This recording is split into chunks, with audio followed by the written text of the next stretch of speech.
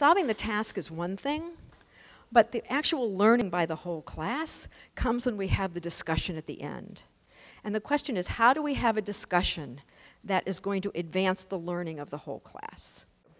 So I want to claim that there's two really important things that you might not have picked up on.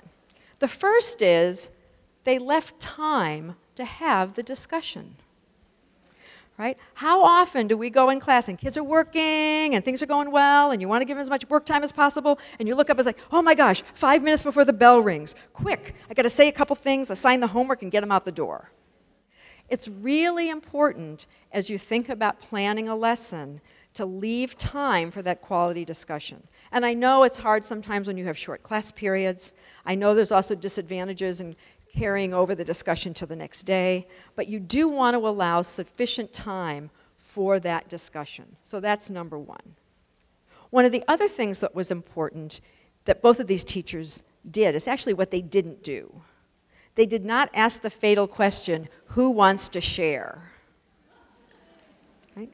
As soon as you ask who wants to share, you have turned your discussion over to a third, fourth, fifth grader, high school student, because you never know what's going to come out of their mouth.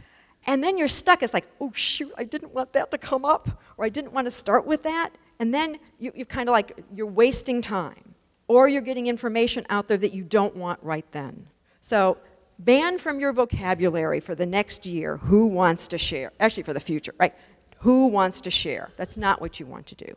Instead, what you saw the teachers do is very thoughtfully think about who they wanted to have present, and why, and in what order.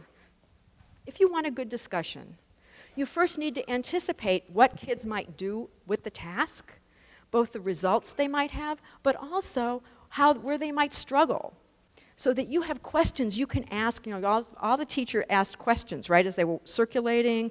They didn't go and give hints or point them to the answer. It was asking questions. You need to anticipate. And then they monitored what the students actually did. Who did what? And they walk around. A lot of the teachers I've worked with, we walk around, we anticipate with it, and we have a little monitoring sheet. Here's what we expect to get. And did we get something we didn't expect, and how might we use it? And then the question about, then who do I select to present? In what order? Right? And then what questions am I going to ask? How am I going to make the connections that are going to advance learning? Right? So if these 5 practices will turn your discussions from show and tell into mathematics learning.